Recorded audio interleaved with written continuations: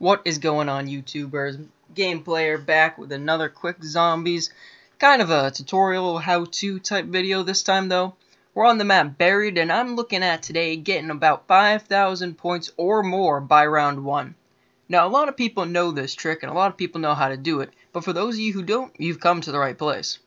So what I'm going to do first off is I'm going to draw that Remington on the wall. And a lot of people do that right off the bat as well, you know, a quick 1,000 points round 1, that's a good thing. Good start to it. Now, the next people usually do is they get this big guy out of the cage here. They give him some booze, and he breaks the barrier right in front of him. Now, some people actually don't know that when they break the barrier, they get points for it. A lot of people figure that out quite quickly, but just in case you don't, that's a quick heads up. So when you break that barrier, you're going to get 200 points for that. Now, taking the 200 points and the 1,000 points you've already gotten, plus the 500 you start with, you're going to open up that door to get to the top of the gunsmith's. Now you're going to go downstairs into the gunsmith's house, and you're going to grab any one of the chalk drawings on the wall. My personal favorite is the AN-94. That is a great weapon for headshots, and it's a great weapon all the way up to like round 15 without pack-a-punching it. But if you follow my steps, you're going to be able to pack-a-punch it by round 1, if you wish. So what I'm going to do is I'm going to go up the stairs here, and I'm going to draw it on the wall right here. Now the reason I draw it up here is because the AN-94 is more expensive than some of the other guns on the wall in there, and I prefer to get a cheaper gun to start off with, but yet still get a guaranteed gun. Sometimes hitting the mystery box in this map you can get a time bomb or monkeys. They're not helpful in round 1 because you really need a weapon. So I'm going to go back up here. I'm going to grab the PDW-57 off the wall once I go downstairs. Now this gun costs 1,000, and that's the one you're going to be really looking at to pack-a-punch if you're interested in pack-a-punching on round 1. This time around, when you come to the end of the video, you're going to see that I am not going to pack-a-punch this round. I'm actually going to finish this game off and end up pack-a-punching around round 5. That's going to get me plenty of points, and I'll walk into that maze area with an AN-94, Juggernaut, Stamina Up, and the PDW-57.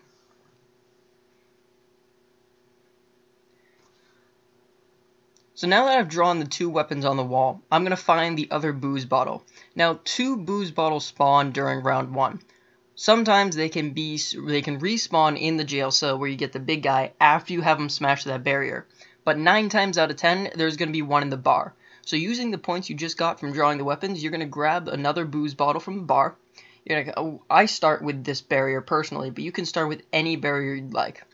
The reason I start with this one, though, is it can get you a lot of points if you do it right. And having those a lot of points will help you when you're further along these steps because you have to buy the booze starting now. Now that you used up that one, it's all stuff you have to pay for now. And it costs 1,000 each time you buy the booze. So the whole goal of smashing these barriers is you have to be far enough away to make back your 1,000 points that you lost for buying the booze, plus an additional however many points you can get. The more the better. That's how you get to your 5,000 or greater points.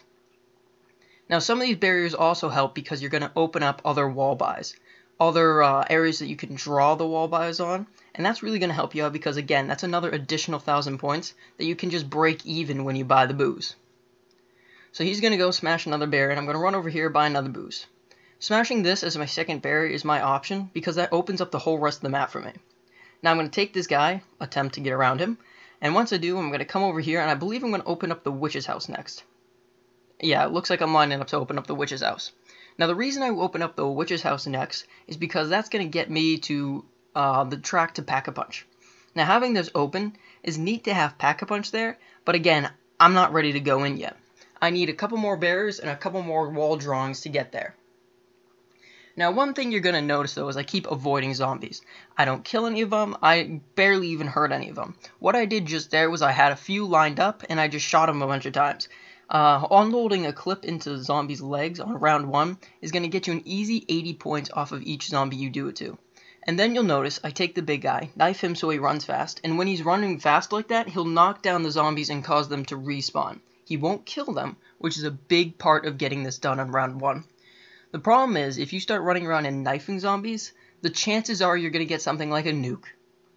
And you can see exactly where that's going to go. If you get a nuke on round 1, it's going to be round 2, and you've lost your chance to get 5,000 points by round 1.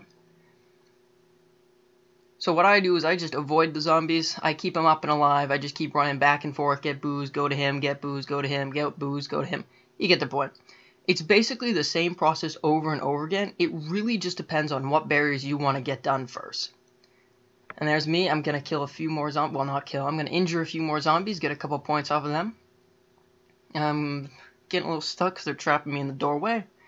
And I got to run by them. And I've got my booze back now. I'm going to take him. There he is. Come on, buddy. There we go.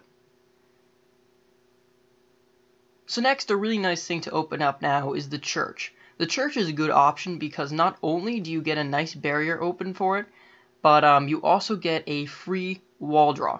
And what I mean by that is once you open up that barrier for the church right there, you don't have to pay for any more doors to open up to a option where you can draw a weapon on the wall. Now, one of the places you can do that is the bar. Upstairs in the bar, you can buy a $750 door and get up there to draw a weapon. Now, that's nice too because you pay $750 to get upstairs and then you draw the weapon, so you're actually going to go above breaking even. You're going to gain 250 points. At the end of the day, it isn't much, but you're going to want to open up that door anyway. The reason you're going to want to open up that door is because it gives you access to power. And the power you're going to have to turn on to get any of the perks. The other thing it gets you is candy. Candy I'm going to use later in the video to stop the mystery box at the current location it is in. It's always nice, I think, to have it in the starting location because that way it doesn't go anywhere. And once he hits it, it's really nice for it to stay there because you've got access to it everywhere. So here I am. I'm going to go upstairs in the bar. I'm going to go onto the roof and I'm going to draw the SVU on the wall up here. Personally, I don't like the SVU much, but hey, it was 1,000 points. It was totally worth it. Now I'm going to jump across. I'm going to go turn the power on. I'm going to find my candy. There we are. And activate the teddy bear. Always Running is the song for this map, the Easter egg song. There's a really good song. Personally, I actually bought it off iTunes because I liked it so much. Definitely, I think, worth it. Oh, wow, I'm actually killing them. That's surprising. Definitely a good song. I love the song, so I always play it whenever I'm on the map. That's what I strive for, even if I think I'm going to die, or even if I'm just giving up. I gotta play the song. I love it. So here I am. I'm going to take him over the mystery box with the candy. And get the mystery box to stay there. Like I said, I personally think it's a personal choice. You don't have to do this. This is totally optional. Alright, so he's going to smash the box. Awesome. Now, beyond this point, a lot of what I'm going to do is being opinional and optional. So I'm going to grab Jug. Now I'm going to go over and I'm going to grab the PDW-57 off the wall. And then I'm going to go up and I'm going to grab the AN-94. Those are all personal preferences. See, a lot of people like to take their points and they like to go pack-a-punch. But my philosophy is, why don't you get the guns? Don't pack-a-punch them. Just get nice weapons so you can just use them in the early rounds. Because it's just a waste to have pack-a-punch weapons on round 1, 2, 3. That's a waste. You can do it, but I still think it's a waste. You're wasting expensive ammo that you really don't need to be using. The AN-94 is a one-hit headshot kill for the first 2 rounds. And even, I think, into round 3. Then it becomes, 2, and then slowly becoming 3, 4 hits. The AN-94 and the PDW-57 are very strong weapons, and you don't need them pack-a-punched yet. That's why I'm choosing not to. What I'm going to do now is I'm going to take the big guy, I'm going to go grab some more booze, and I'm going to smash that well open. Again, this is a personal preference, but it's a fantastic idea to do on round 1. That's why I've been saving the rest of my points. So I'm going to take the big guy over there, and I'm going to try and get as many points as I can off smashing this well. The well you want to smash out here, because once you're in the maze, it's if you go to the center and you find that well in there and you break that open, you can then jump through and spawn back in the starting room. That is a great thing to have because it's just a backup plan, just in case things start to go haywire. So I'm going to bring him far back in the church, all the way, as far as he wants to. And I'm going to ram and send him straight towards the well.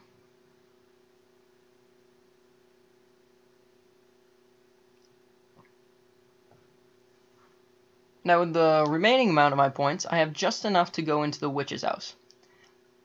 So I'm going to head in there now. avoid this guy, open up the door, and I'll have not many points left. I'll have 730 points left. Not enough to pack a punch by any stretch of the imagination, but I'm going to have the doors open. Okay, I'm going to activate the second teddy bear, and I'm going to fight through a couple witches. Now, one thing you want to remember, if you're going through the witch's house and you're going to Pack-a-Punch, you cannot be hit. If you're hit, I don't think there's any way to get enough points to be hit by a witch and still Pack-a-Punch when you come out. So it's tough. This part's really tough, but if you see, I've got a really neat strategy down here. The PDW-57 is fantastic for taking the witches out on round 1. So what I'm going to do now is I'm going to turn around and make sure there's no more witches following me. And you can see that there are. This is really awesome because these guys will drop perks if you kill them outside the house. It is the best thing for round 1 to just get free perks. So a lot of people, that's why they won't buy Jug or Speed or whatever other perks they want on the round 1 when you're getting a lot of points.